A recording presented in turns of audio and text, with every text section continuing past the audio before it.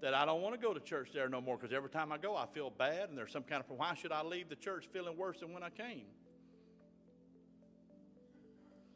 All right, you get right with God, you'll leave the church feeling better than when you came. Everybody all right? Number two, who said you had to feel good every time you come to church? Somebody, amen. I thought I wasn't going to preach, but I may preach just a minute on this one, brother. Where in that Bible did it tell you had to feel better every time you come to church? That's Joel Osteen junk. And all you folks watching out there, I mean it to you too. That's Joel Osteen junk. Who told you you're supposed to come and be edified and lifted up every time you come? You've been living for the devil all week, bless God. You ought not come here feeling good. When people are hurting and suffering, you ought not feel good. When the devil's attacking the church, you ought not feel good.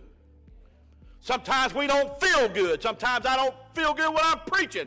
I don't feel good when I'm visiting. But listen, who said that we just quit? Just be a fair weather Christian or a fair weather friend or a fair weather pastor.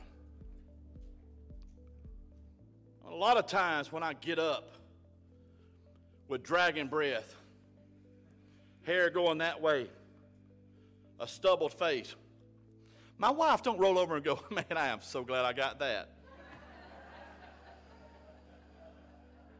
I hit the jackpot when I got him.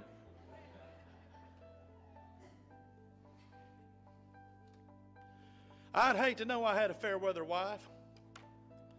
I'd hate to know I've had a fair weather friend, but I found out I've got some here.